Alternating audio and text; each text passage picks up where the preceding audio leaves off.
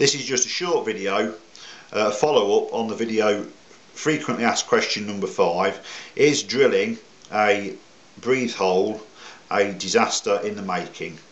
I'm just doing this video just to show a number of holes in this particular cylinder that go over the point I made, that if it's drilled correctly and it's the right size, there shouldn't be any problem.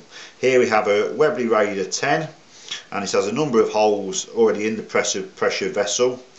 We have one here for the power adjustment. There's 3 round the outside for retaining the outlet valve assembly.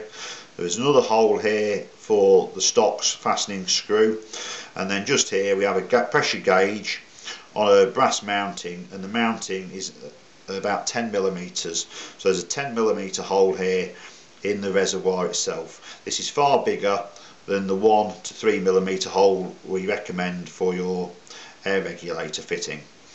The pressure gauge assembly is very similarly held onto a piece of aluminium or brass block with a hole in it, and then this screws together, and just like with the regulator, it's a block with 2 O-rings on either side, and that's standard practice. So the addition of a 1.5 to 3mm hole with the 2 O-rings for the breathe hole is perfectly okay.